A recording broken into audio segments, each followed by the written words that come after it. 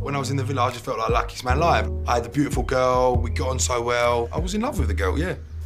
In that point, I thought I was gonna spend the rest of my life with you and have a baby. The engagement didn't work out, and we didn't go further in our relationship. I think it's just a breakdown, and I think there was a lot going on. I just think maybe he got a bit too cocky, and then we'd argue, and then in the end, I had enough. The engagement ring, I threw it at him in some hotel room, having an argument with him.